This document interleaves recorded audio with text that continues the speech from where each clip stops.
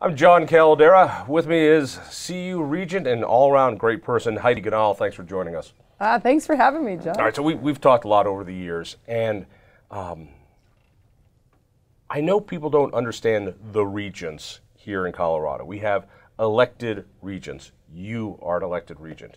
Statewide, if that's... Yes. All right, so there's one for every congressional district, and it is still a partisan seat, correct? Yes. I love this because at least you get a sense of who's on the board, at least a tiny sense. I know there's a push right now to get rid of elected regents. I don't know how they're going to do this, why anybody would want it. Give me your feeling on it. Well, I think there are the powers that be want to, have a bigger say in higher ed in Colorado, and don't necessarily agree with some of the decisions we make. So I think that's why. But otherwise, you have bureaucrats or the governor putting in the regents. Like at CSU, their board is board of directors, and same thing with, I think it's Metro State and others. These are appointed, and so whoever's in power, those are the ones who run the university. Yes, Colorado is one of only 4 states that elects their board of regents, and it was written into the state constitution. Our constitution's from Michigan. I didn't know that till I became a regent. Really? Yes, and so they basically copied the Michigan state constitution, so they elect their regents in Michigan also. And like you said, there's one from each congressional district and then 2 at large, and I'm one of the at large. And we serve 6-year terms. We don't get paid, although we do get football tickets and all access parking passes, which is very cool. Can you sell those? No, we You wouldn't should do that. sell them. That would not go over well. I do want to talk to you about particularly political correctness on campus. Let me give you my background real fast, which was I was a cartoonist, terrible cartoonist. I had a comic strip in the it was the Colorado Daily, and I syndicated it to about 50 papers across the country. I wanted to be Trudeau or Burke Breathitt from Bloom County. That's what I wanted to do with my life. It didn't work out, mostly because I couldn't draw, I couldn't spell, and I wasn't all that funny. Other than that, I was a really good cartoonist. But I found that was my first real impact with the politically correct movement. That was in the late 80s, early 90s, and every time I got into a paper, I'd get pulled out of a paper because I offended somebody. I was in a liberal arts college someplace, and a black trustee didn't understand the term black humor, thought it was racist, and had me yanked out. I mean, this stuff was happening all over the time. So the cancel culture of you can't say that, I thought it peaked back then. What does that mean? What does that mean? It did not. The narrator says it did not. It did not. It's alive and well. Is it better? Is it worse? What do you see? Because you spend time there. I had hoped that by this time, whoever my successor is trying to be a conservative or putting out something, actually had freedom to speak without being shut down for what he says. It breaks my heart every day. I hear stories from students on both sides of the aisle that talk about what happens in the classroom, what happens on campus, what happens at parties.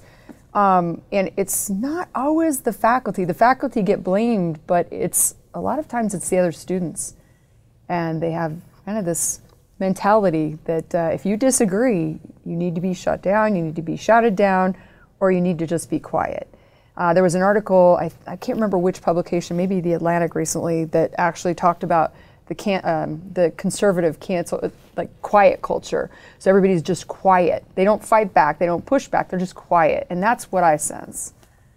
That's heartbreaking because the idea of going to college is to be exposed to things you're not exposed to have different ideas.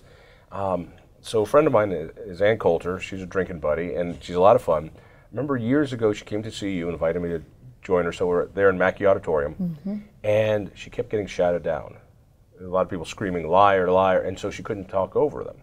When she came back a few years later, I think it was a year or two ago, they changed tactics. They filled the room full of activists, and then about 10 minutes into her speech, they all got up and left.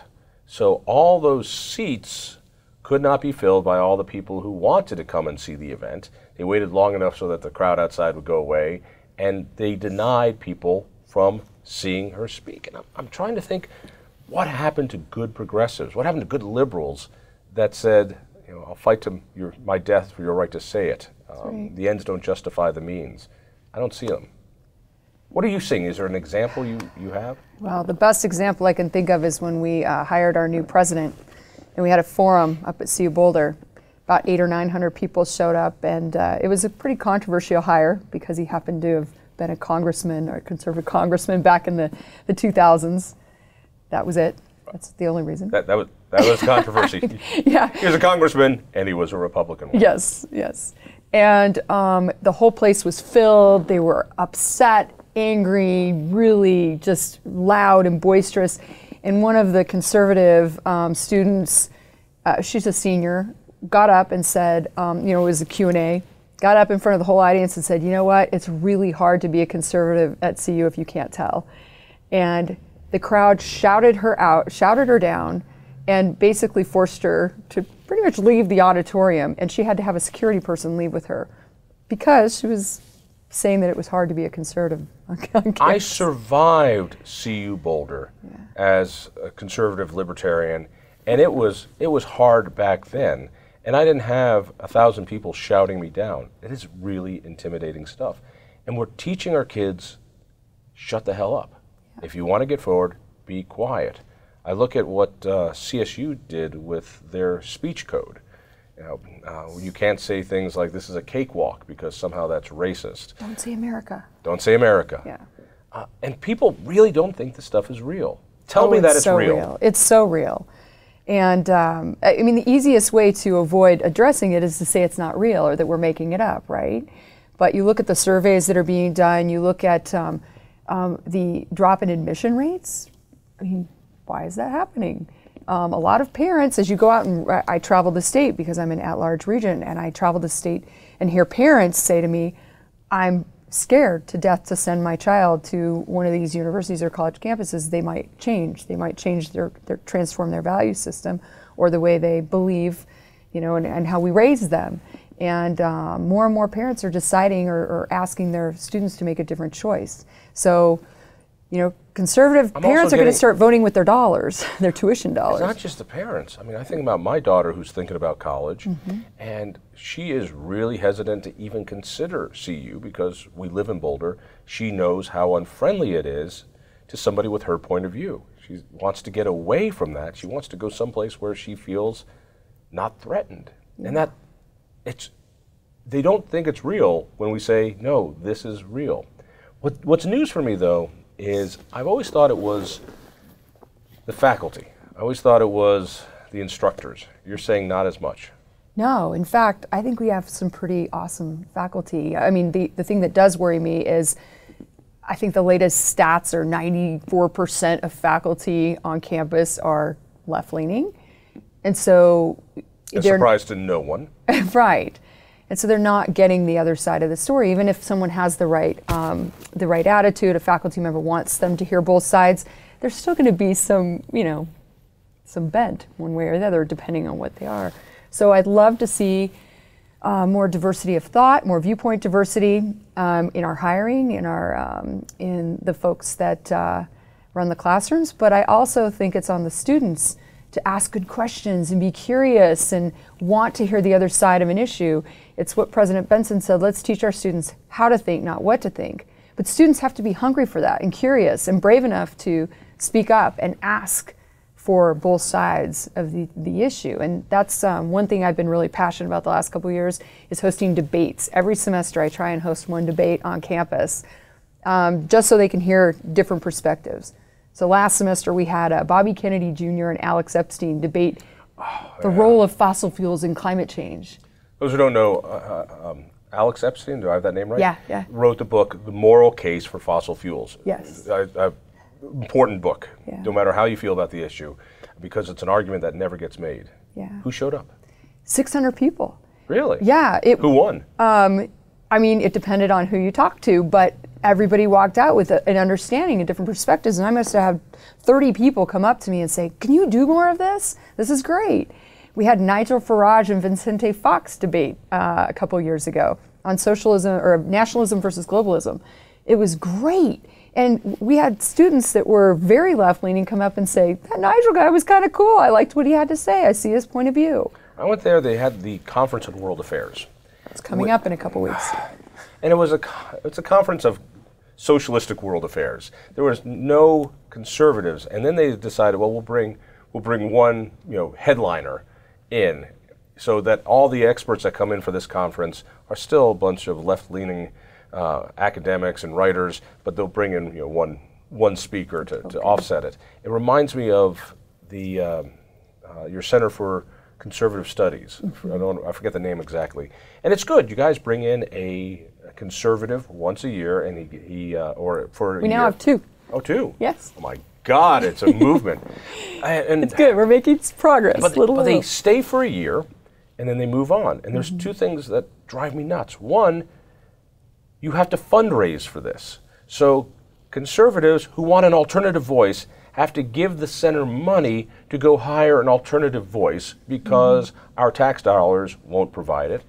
And it's not a permanent position, it's a visiting fellow, so they're there for a year. And I've asked each and every one, every year we chat with them, and I'll say, so what's it been like? Are they treating you well? They all say, oh, they treat me great. To which I say, yeah, because you're out of here. Yes. If you were in the faculty, if you were in a tenured faculty, they would not treat you so well. Am I wrong? No. I mean, I think it's one good thing that's happening that we have to keep supporting and lifting up. There are amazing speakers that come through there and they're doing the right things, but there's so many other things we need to do along with that. And one of those is supporting our conservative students on campus. I mean, there are some great groups out there that you can donate just a few dollars to, show up at their events, help them speak out and be brave and push back against this. That's one of the things we can do. The other thing is, if you're a student, be careful which program you pick. And how do you mean? Well, there's a difference between being an engineering student and a sociology student. Yeah, and you're going to get different messaging. Or pick, look at the colleges that you're picking, or just pay attention. It's a lot to put on a kid. Yeah. I just want there to be some balance, and I want them to feel like they can speak without being canceled, and that speakers can come without being canceled. What's the final answer? Is there something in Colorado that protects people? You guys put out a letter. I'm trying to remember what that was. Yeah, a letter to incoming freshmen about how important freedom of expression is and free speech, et cetera. We also, I worked really hard for a couple years with a couple other regents to change the regent policy and law to get rid of as much as we could safe spaces or free speech zones on campus. And then we went to the legislature. Marcus Vatanis, one of the student leaders at CU Boulder, led that and got the law changed in Colorado. From what to what? Well, it just it doesn't allow college campuses to have speech zones. Yes, speech zones. Now that still happens. It's just less prevalent. The idea that the regents made a strong point of the whole campus is a free speech zone. You can't bottle them up here. Yeah. And speech is speech, even if we don't like what you're saying. That's right. Who fought that? Why was that? I mean, you were like one of the first. You were one of the first colleges to do that around the country, and I think everybody should go to their alma mater with that letter and say, "Look what they passed. Yeah. What are you doing at CSU? What are you doing at your alma mater?" Yeah, it was a fight. It was about. I mean, they knew our intention was to support and help our students have more opportunity, be courageous, and speak their mind. And I don't know that that's always the case. Some of the folks on campuses would rather just things be chill and one-sided, and that's the way it goes. I mean, even when I ran for Regent, the chalking that went on the campuses. Chalking. It's when you can chalk on the campus or write like campaign slogans, etc. On the sidewalks. Yeah. It got disparaged, and the other sides didn't. And same thing happened with some conservative kids who ran for student body government at CU Boulder. It's just, why does it only happen to our side? Or when the free speech wall got built at University of Denver and it got vandalized. ironically enough. Free speech wall? Yes, there was a free speech wall. What is a free speech wall? Where you can write your opinions and say what you want. Yeah. And it got vandalized? It got vandalized, yeah. All right. I live in Boulder. You've lived there before. You've now gone to safer pastures, which is understandable. I find Boulder to be the most hateful, bigoted, uninclusive, least diverse community in all of Colorado. And the university just amplifies that. That there are all these flowery words about inclusion, but if you're a conservative, you're not wanted, and it's very clear. If you're a gun owner, you're not wanted. If you have a different take on climate change, you are not wanted. If you want to open a charter school. If you want to open up a charter school that has a classical, you can't do it.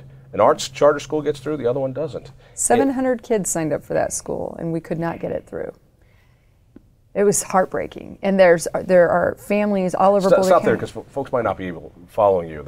That Golden View Classical, and there's another one in Dougco, have a model that is called a classical model for charter school. They study, guess what? The classics, classic books and Greek and Homer. Music and arts. Right. And it's so popular that people in Boulder ship their kids, if they're lucky enough to get down to Golden. Golden has as many people on waiting list as they have in the school. They went to Boulder Valley School District to open up their school. They got turned down, even though there were nearly 1,000 parents going, I will send my kid to the school. Let us there.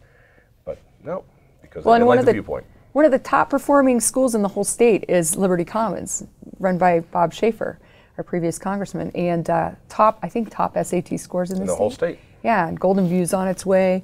I mean, some of the top schools, at one point, I think 4 out of 10 were classical schools. And Boulder was not having any of that. And it was really upsetting. It's heartbreaking, and it's real. Before we go, let me ask you a couple quick questions about your new hire. So you've got Mark Kennedy, who is now the president. People say we should know who everyone on that list was. So the Boulder Daily Camera, I believe, and others are suing to find out who applied for this job. That's going to, if they're successful, it's going to change the dynamics of hiring throughout higher ed in all sorts of ways. Why didn't you disclose who applied for this job? You got lots of people who are interested. We never have disclosed that in the process when we've hired the other presidents. CSU didn't disclose theirs when they went through the process. It's pretty much, I mean, it's a norm not to do that because the best people that you're going to approach are already employed. And if their employer finds out that they're looking for another job, usually it doesn't go very well. And so somebody leaked the list and sent it to a reporter. Leaked the list? Well, there were only very few people that had access to the memo. Who had access to the memo? I don't know offhand specifically, but yes. Regent, and I'm assuming, was there an outside hiring firm that helped with this? Yes. Was a leak over there? No, I can't imagine. It was in here. Yeah. And it was because this guy was a Republican congressman. That's my guess. Yeah, it's been unfortunate, and I think we've all kind of moved on from it and tried to put it behind us. The lawsuit's still going on with the Daily Camera, and they're trying to change going forward how we can hire presidents at our universities and college campuses, which is, the recruiting firm told us you're going to get a much smaller pool of applicants if you have 3 or 5 finalists that you put out to the public and vet publicly, because like I said, who wants to do that if you're employed in a place that would be upset if you were going to apply somewhere else? And when you boil it down to 3, 4, 5, and you let the public know, then the lobbying starts. Yeah. Then the attacks start. Then it becomes a political issue, not a hiring issue from the board. The analogy is if you're on a city council, or I was on the RTD board, and you're hiring a new city manager, a new executive director, you have interviews, you put together a group, you go through, and then you announce it. Yeah. You don't bring it to a public vote because that's what you're elected to do. Well, John, I mean, the whole process, so I was co-chair of the search committee with Irene Griego, one of the other regents, a Democrat regent, and we didn't have to do that. We decided to make it bipartisan and do co-chairs. We had a 17-member search committee that was made up of alumni, community members, faculty, which was agreed on jointly. The whole Regent Board agreed on who was going to be on the search committee. Very bipartisan, very diverse. We did town halls. Irene and I did town halls all over the state, listening to people about what they wanted to see as attributes in our next president. And we vetted the process. We went through and made sure we still agreed that that should be the process for hiring. Everybody weighed in. Everybody was kumbaya about it. Went through the process. The search committee came up with 6 candidates out of 180 that they forwarded to the Regent Board. And the Board of Regents interviewed and selected the one finalist, which was Mark Kennedy. So, reviewed all of them and selected one. Yep. So the 6 people who the Regent Board interviewed were selected by a 17-member search committee that was very diverse, very bipartisan. How many people applied? I think about 180. Yeah. Really? Mm-hmm. Did my application get lost in the mail? Because I didn't hear a thing from you guys. Next time. Next time. Okay. It came down, the original vote, wasn't it unanimous? Yes, it was 9-0. Everybody was so excited. We agreed that he was by far the best candidate. And then there's a 14-day period where it goes public, and he travels the state and meets with stakeholders and does these forums. And yeah. But was he hired at that point? No, not till the 14 days is up. Why is there I'm confused. Why is there a 14-day waiting period? Yeah, I think it's in Colorado law that really? Has to happen. Yeah. Pretty sure. That's for people to yell and scream that it was the wrong thing. Yes. Are you happy with him? Yes, he's doing a very good job. And I think the legislators that I've met with on both sides are very happy with him. He's doing a great job of building a strategic plan and vision for the future, which was his first task to accomplish. He's bringing the Regent Board together and having us work together on issues differently than we have before. And it's, don't believe everything you read in the headlines. We're actually doing a lot of good work. Jack Kroll and I just addressed application fees for veterans in Colorado. Regent Smith and I are working on a sustainability initiative. I don't know if you've seen what Rick George has done at the stadium with like the really cool aluminum cups. Oh, right, I've heard about it. Ways that we can. Wait a second. Now, when I went to there, we used to have the solo cup fights. Oh yeah, that was so fun. Right.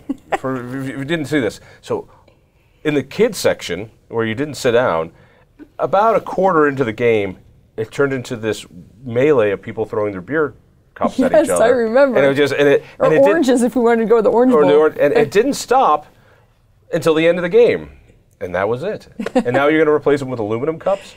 They're really cool. They're very light, actually. They're probably even lighter than a. Can you throw them? I'm not going to say. I'm a regent. Oh. I don't do that anymore. Talk to me about the cost. Yeah. As I'm getting to the age where I got to put my kid through college, oh my God, it was expensive when I went to school. Yeah. The degree hasn't changed. Everything else in life has gotten cheaper.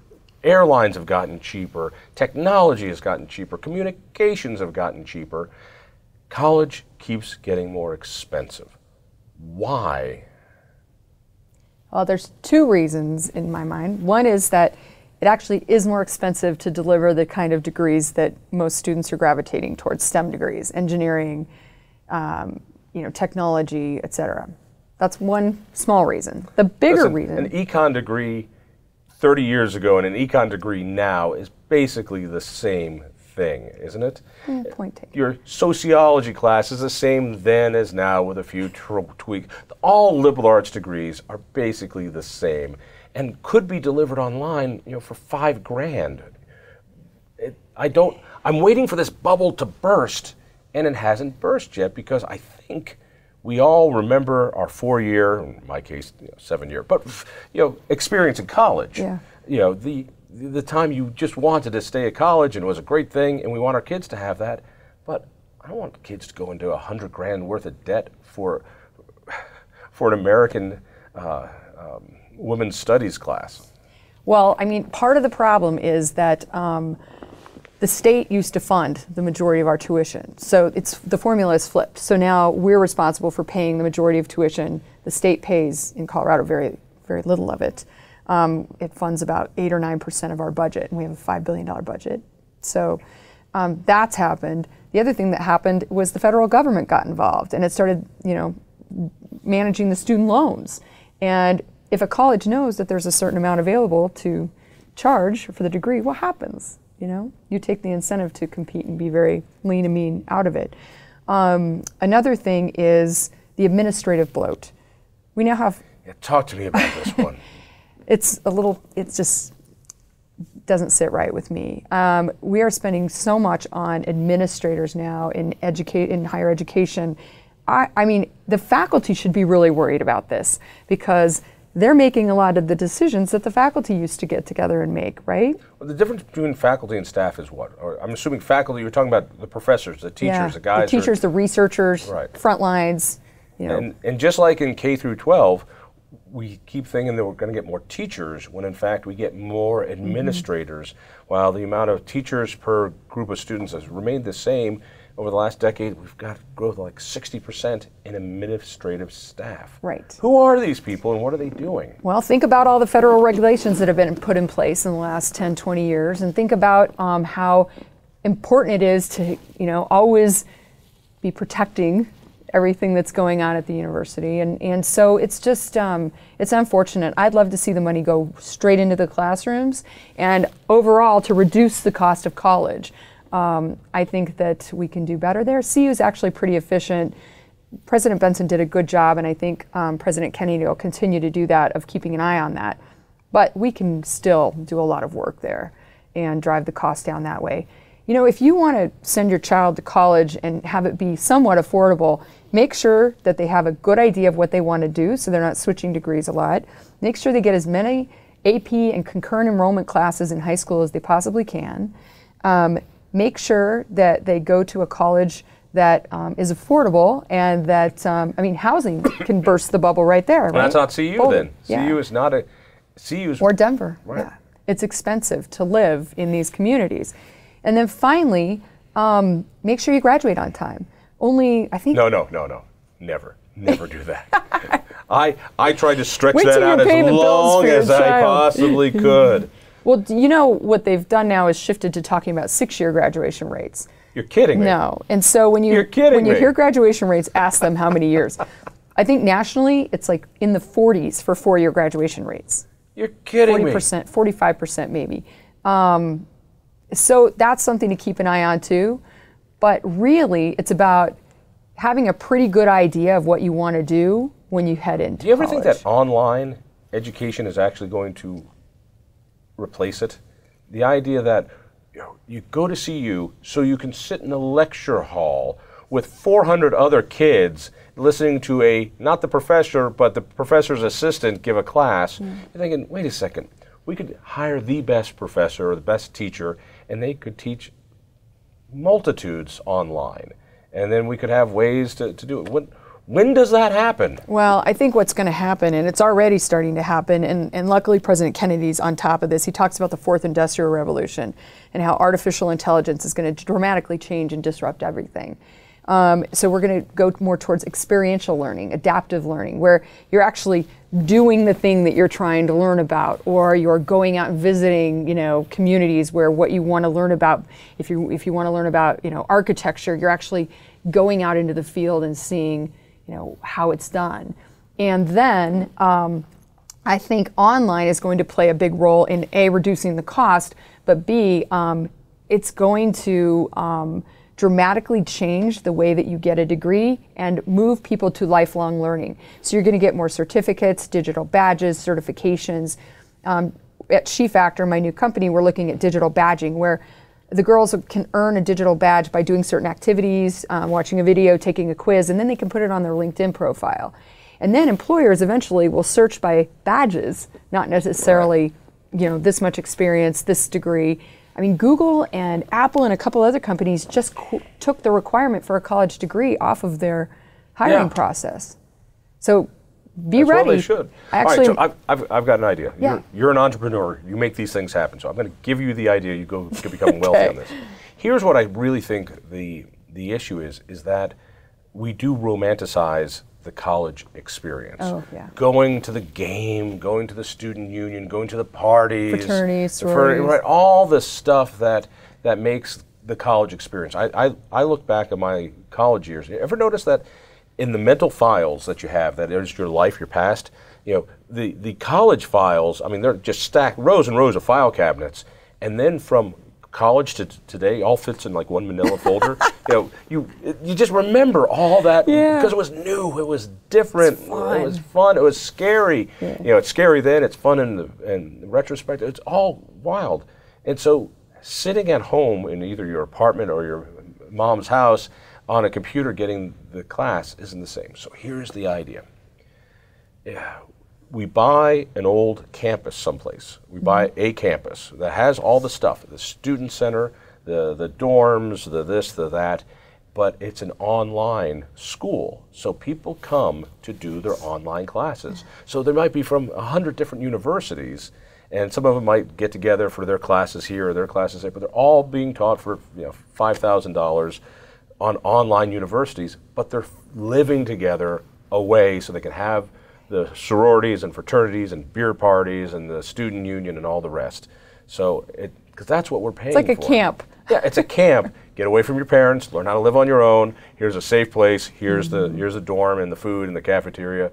But instead of paying gobs in tuition, you're paying a couple thousand because you're doing it online. Yeah, but then you got to pay to live on the facility and join the else. fraternity and go to the football games. So yeah, But my guess that's a good idea.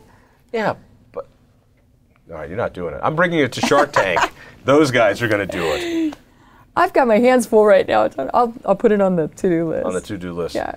Hey, thanks so much. This has been great.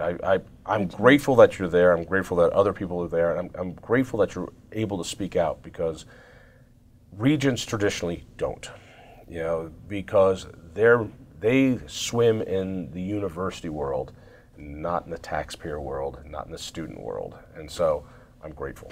Well, thank you for having me. It's important to talk about this stuff, and it's important to talk to parents and students about how they can do things differently and have more success when it comes to speaking out or reducing their tuition or graduating on time.